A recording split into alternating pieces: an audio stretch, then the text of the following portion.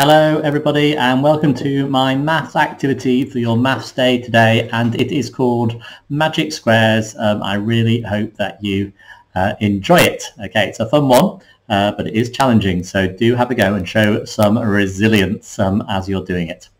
Okay, so the first thing you're doing is correct. You're watching the video, so well done for clicking onto that first. And then the next thing you're going to do is click onto the next slide, which will take you here to the Magic Square page and a game that you can play on a website. Okay, so I'm going to show you what it's all about. Okay, so click on the link and it will take you to this website. Okay, so you have a grid which has got 3 columns and 3 rows. So altogether it has 9 boxes. 1, 2, 3, 4, 5, 6, 7, 8, 9. And you have 9 counters up here, the numbers 1 to 9, to place in the boxes. Okay, so you can put them in the different boxes like this. Oops, move up and down. Okay, now I've just put them in any old place just here, but your job actually is a bit more complicated than that, because you've got to try and make each row and each column add up to exactly the same amount. And not only the rows and the columns, but also the diagonals, diagonal this way and diagonal that way. Okay, so let's just have a look at what these add up to so far. So we have on this top row, we have 6 add 4. What's 6 add 4? 6, 7, 8, 9, 10, isn't it? So we've got the biggest number in our head, added on 4, we're at 10. And if we add 3 more, we're at 13. So this row adds up to 13.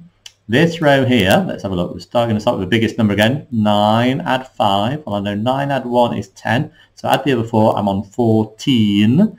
Add 2 more. I'm now on 16. So that's 16. And this bottom row is 7 add 8, which I know is 15. Add my 1 is 16. So they all added up to different amounts. Let's look at the columns as well. 3 add 2 add 1, 3, 4, 5, 6. And I've got this column here. 9 add 6, or 9 add 1 is 10. Add another 5 is 16.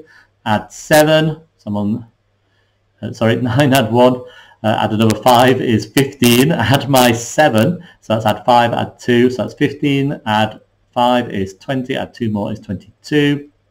And then this column here, I've got my 8, add my 5, so 8, 9, 10, plus the other 3 is 13, plus the 4 is 17. So they've all added up to different amounts. I could also check my diagonals. And if I press this button here, it shows me what all of those columns actually, and all of those rows add up to, and my diagonals as well. Now they didn't all equal the same amount, so that wasn't right.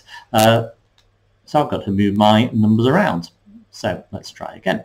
So I need to try, so I'm going to have a look at this one. 7 add 4 is 11, add 1 is 12. So maybe I'll start off seeing if I can make them add up to 12. So 6 add 5 is 11. No, then I would need another 1 there, so that's not going to work. So I could try 6 add 2 is 8.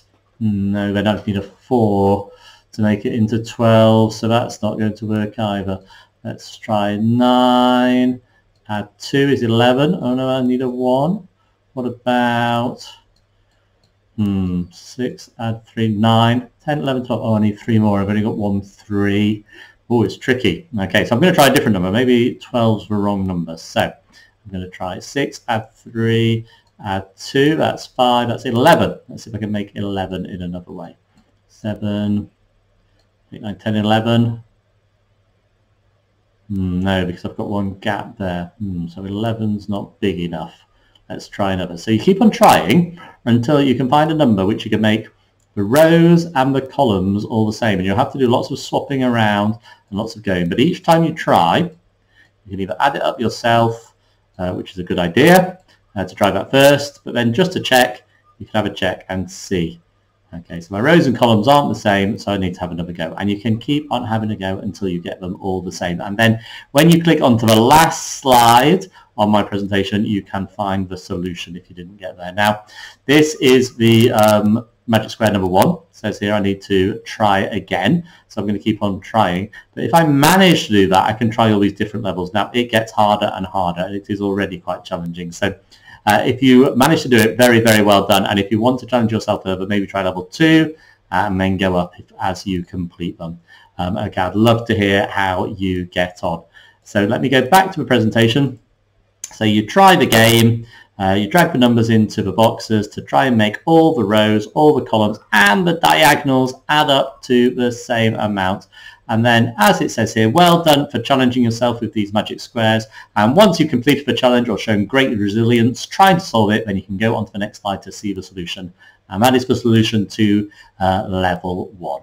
Okay, so I'm not going to show you that now. The main thing to do is click on here, have a go. If you'd rather draw it out, of course you can do. So you can draw a grid which has got 3 columns and 3 rows and try and put the numbers in and see if you can get the rows and the columns to add up to the same amount. It is a real challenge, children. I'll be super impressed if you can have a go.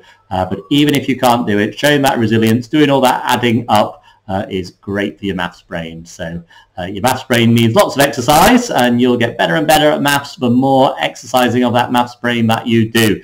So do enjoy today, do enjoy the activities, and I'll see you later, everyone.